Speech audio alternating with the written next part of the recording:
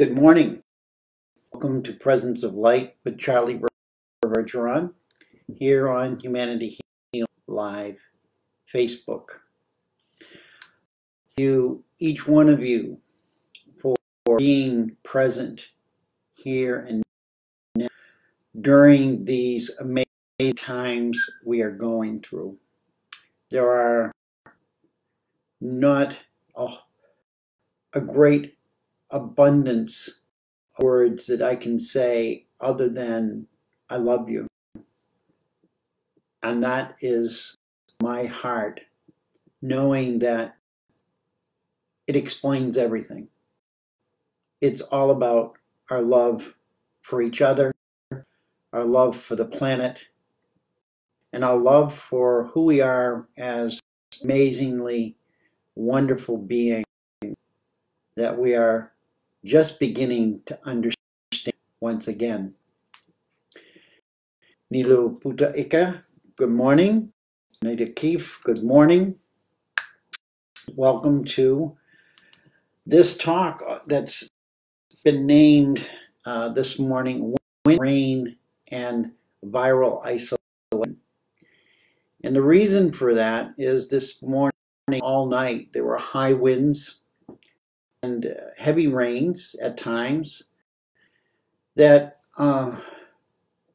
allowed me to tap into raw nature of life during this time where many of us are feeling isolation through collective humanity dealing with a pandemic.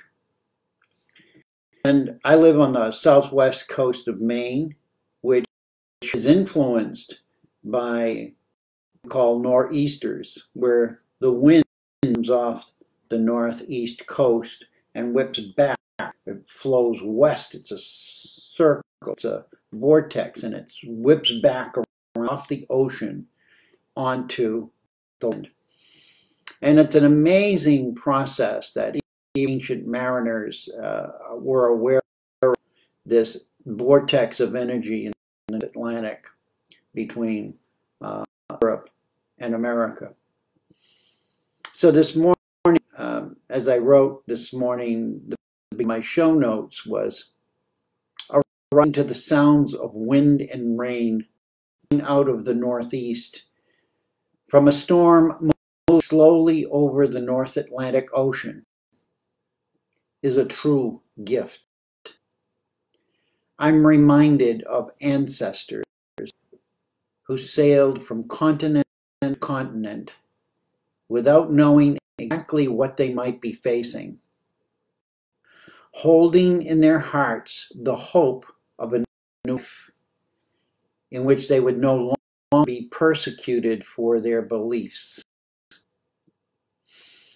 And I say that to each and every one of you as your fears have been brought to your attention again. Fears that you may even be aware of where they began, or how they're going to unfold, or if they're going to unfold in positive or negative ways. So I offer each one of you my love around the world, where you are, whether you're having wind or rain, or just feeling isolated.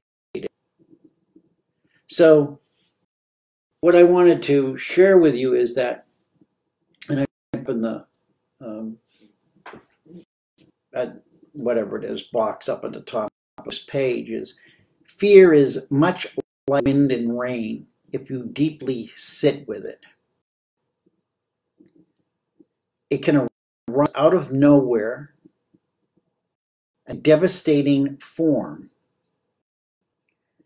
forcing us to run for cover or hide in our basements until it moves on. This is what fear does to it. It stops us. All our dreams, all our visions, all our hopes even if just for a few moments, it stops. The fear stops our rational thinking. It's a interference in our energy. Humans have used fear for thousands of years to control other humans. Even in these days, if you look at news reports, information that you're receiving from our leaders and the people we look up to govern and create stability, that fear is definitely being exaggerated to force us to isolate ourselves. Now, I'm not saying that we shouldn't do that. This pandemic is serious on many levels, and we need to, if nothing else, honor each other by doing the best we can with what we have in order to remind us that we are the ones who will overcome the virus, not our governments. They can only be assistance for us. So as I thought about this morning, I started dwelling on our ancient ancestors. They were very isolated around the world, the same world that you and I are distanced from: Europe, Americas, Africa, the Middle East. They were tribal communities and scattered across our Earth Mother. Just as we are, except we have closer proximity and we have conscious awareness of each other. They are very much more isolated than we are now, even as individuals in our own homes and apartments. Yet, I knew from the wind and the rain that the wind and rain that was coming was a messenger. And they would actually feel somewhat isolated. And it went for long stretches of time, not from another tribe or each other, but from what they were able to do to provide daily healthy sustenance for themselves during these long periods. It wasn't so much fear that was the problem. It was their inability to understand and provide for themselves in ways that they normally done when these long storms weren't plaguing them. But in that same process, storms, that wind and rain, they also knew it was a gift for them, because they knew that without the rain, there would be no water to grow their crops. Without the wind, there would be no wood to gather, dead wood to burn, to cook their food. So they had a symbiotic relationship with the wind on the rain, as they did with all the elements of our planet. Our problem now is that we have been distanced from that.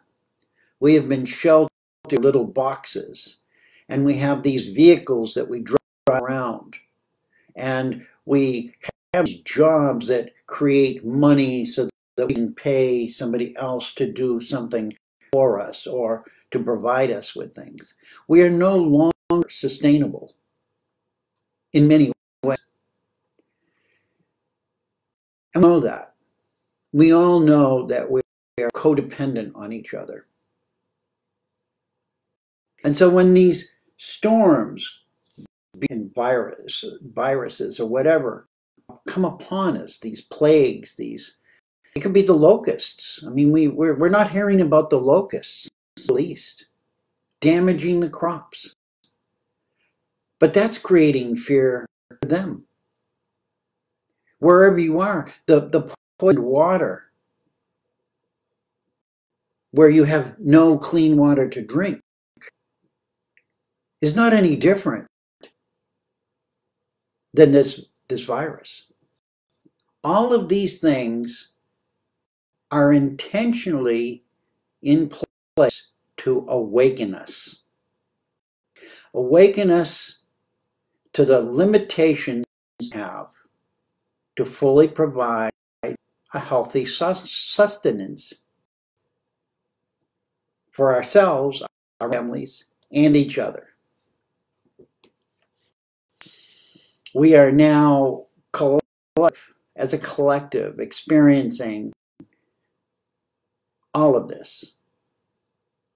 No separation from any of us.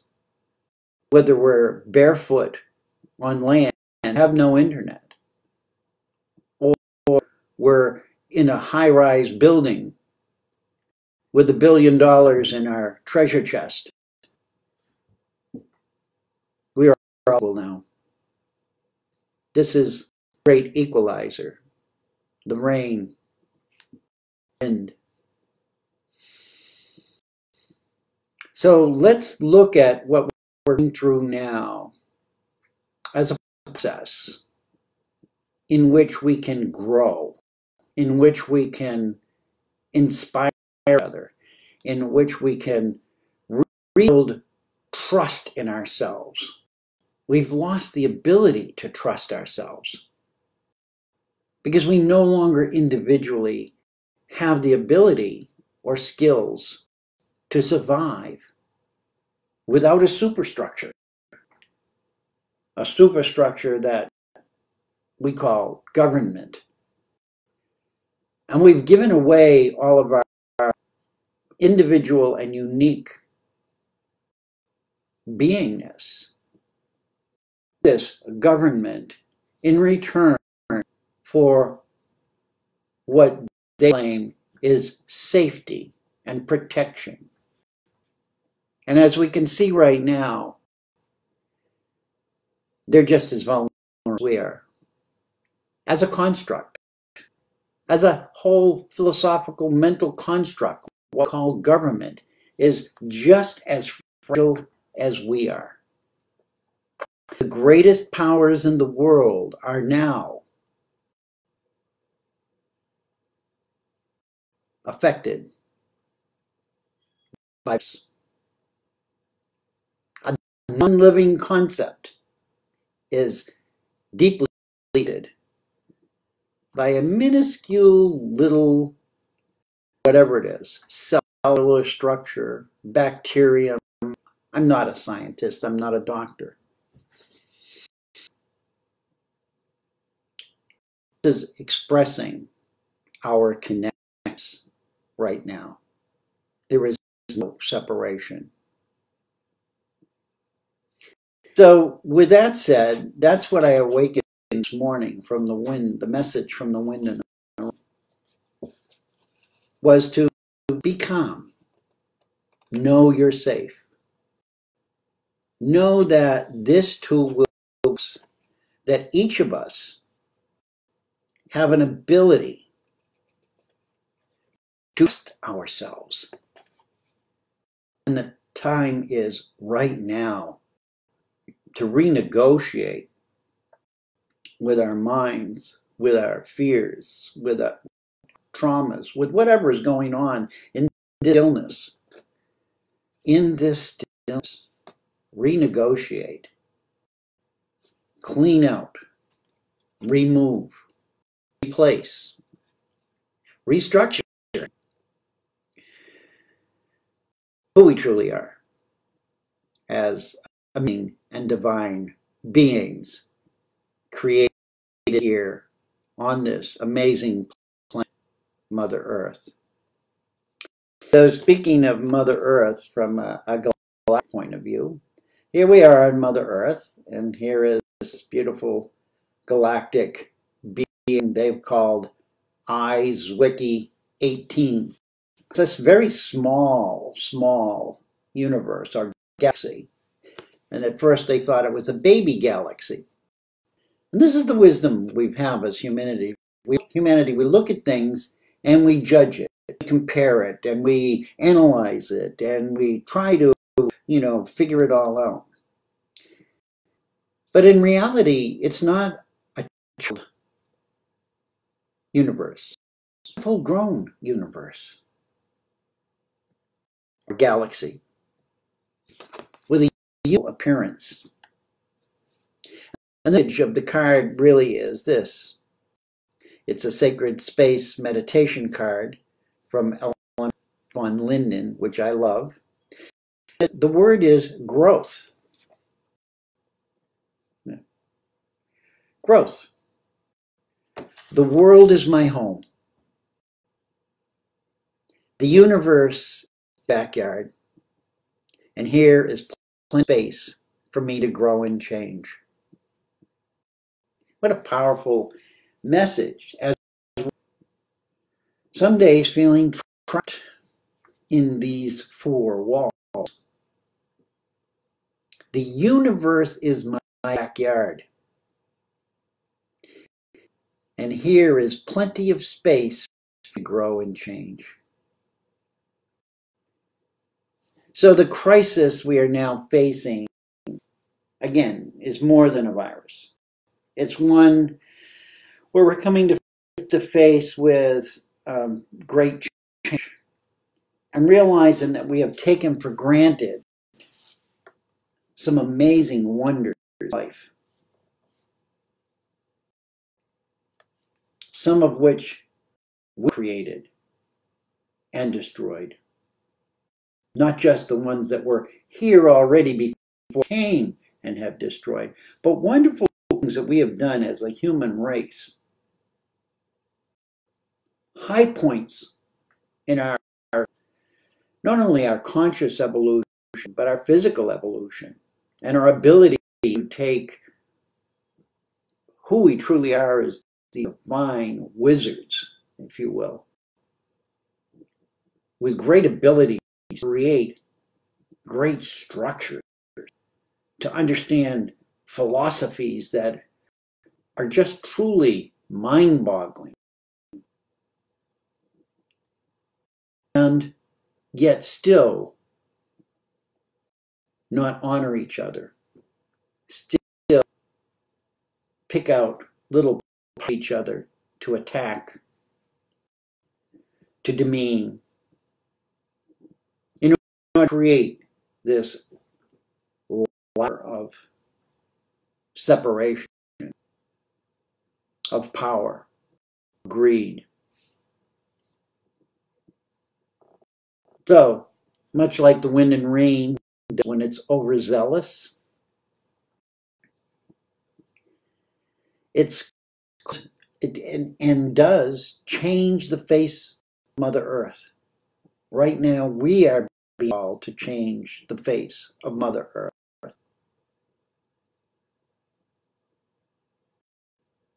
Not through technology being forced into things like 5G and harmful energies that can be used as weapons.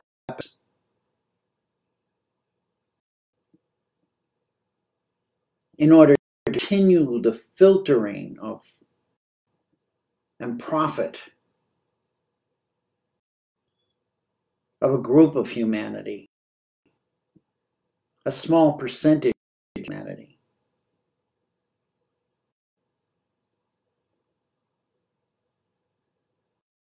We are now having to look at everything we do everything we think.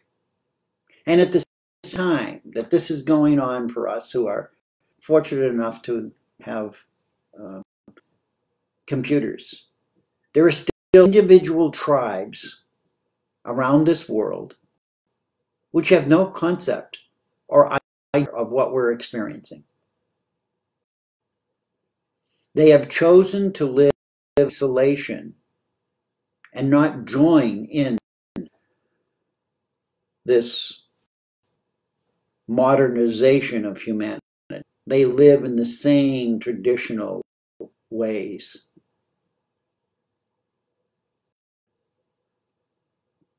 And have no concept of this current pandemic. Yet they too, like us,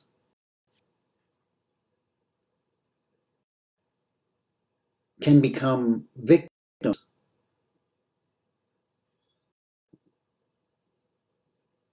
of a world that we have co-created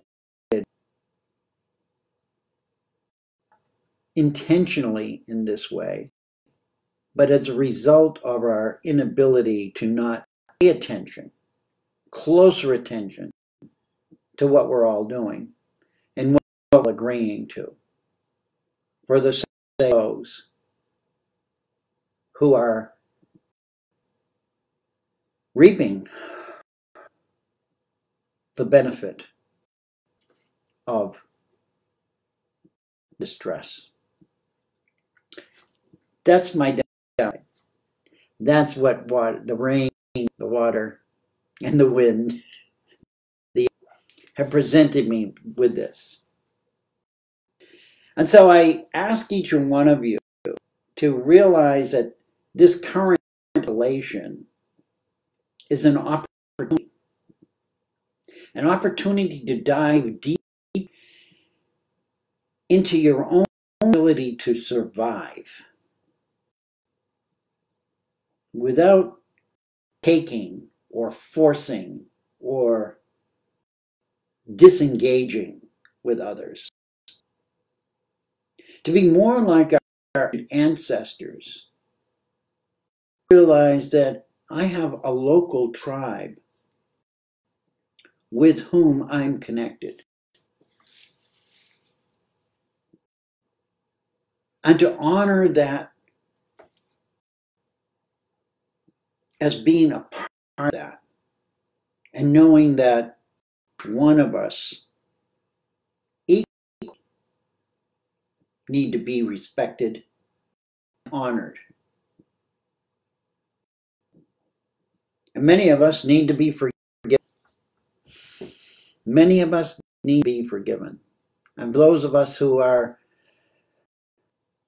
often able to see greater good in the world, it's our responsibility to forgive them, to be more compassionate and loving. The second card I pulled today is from Esther Jerry Hicks, and regarding the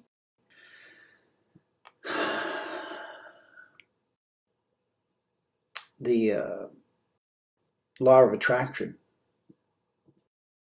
And it's moods are indicators of my emotional set points. So what are we going through? Many different. We're happy, we're depressed, we're angry. Every emotion is coming up right now for us. It may only last a few minutes, and for me, the anger and the pain can be very disabling and not focused outwardly. Please keep a wrap on that. Know that you're not alone in that, that it's natural to be experiencing, going through what we're going through.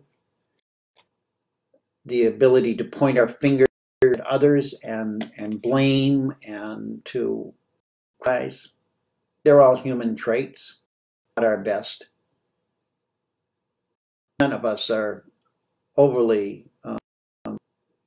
through that process yet. The ones that are a little more able to are here to help helps get through that. I go through it just like you do. I reach out talks and through my answering messages to encourage them to see the brighter picture, not allow the fear to overcome. So the card from Jerry Hicks reads, when you can focus on any thought, it becomes increasingly easy to continue to focus on it because the law of attraction is making more thoughts like it available to you. And so, emotionally speaking, you are developing a mood, or you are achieving a habitual vibrational groove, so to speak, or what they call a set point. Find your set points. Find the set points you created in your past. Find the mood that you're going through. And ask yourself, is this real? Or is this an illusion that's attached to a concept that I was taught to believe in my earlier experience? And if it was, stop attracting it to you. Take the set point and cut it cord. Cut the cord to these old patterns. Cut the cord to all of these old beliefs and start to look at yourself as the wind and rain coming at you to clear away, to blow away, rinse away, if you will, all this that no longer resonate with who you truly are in your hearts. I'm not following my show notes. I have them here and I poke in and out, but what you're hearing is from my heart. And my heart has always made me a dreamer. I've always been a dreamer. Not that I haven't been a complainer or a whiner or fearful. Not that I have chosen separation or illusion.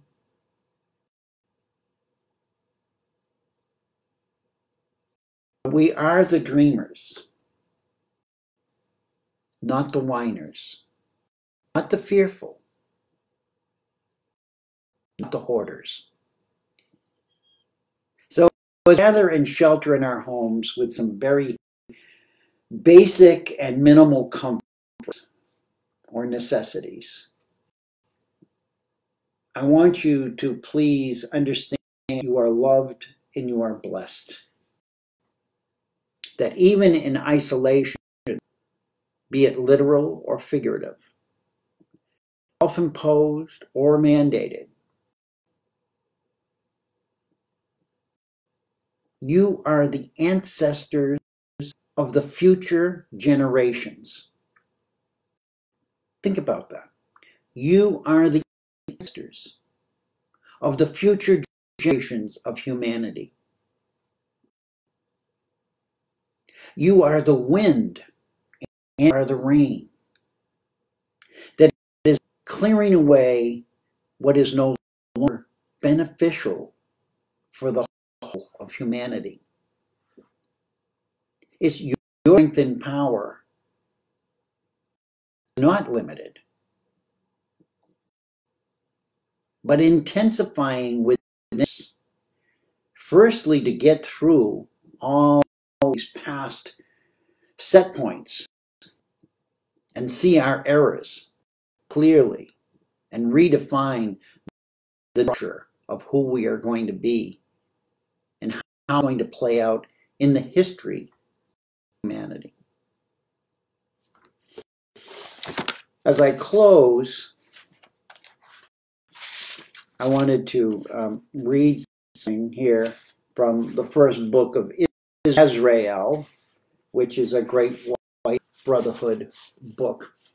And it was a random page, and I didn't want to read the whole art, but the chapter is Treasures in Heaven.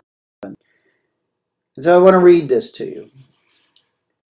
Once awakened to a realization of power, the soul has no limitation. How much greater it is than the body is constantly seen. Some of the majestic figures in history were physically weak. Some of the world's sweetest singers have been housed in the humblest of environments and lived on the scantiest food.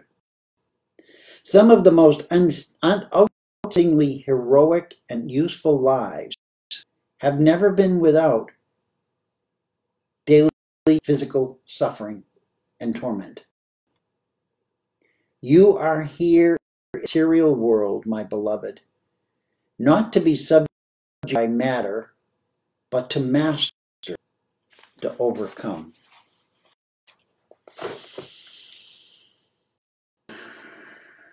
In light and love, I offer you each great peace as we connect our hearts, which have always known the way of the dream, and to now recognize all the elements within us that will continue to guide us through all the darkness,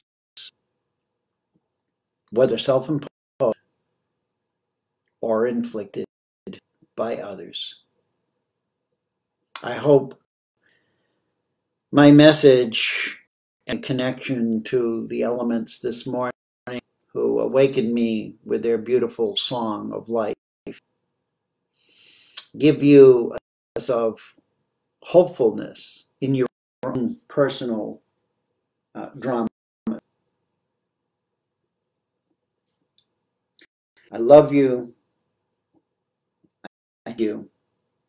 I respect you. I am you. You are me. Together, we are unity. We have never not been, except in the illusion which we have all created. Now is ending. I'm complete, whole, and I love you. Please be careful out there. Honor each life, for it is as precious as yours. We'll see you next week. Be safe. Bye-bye.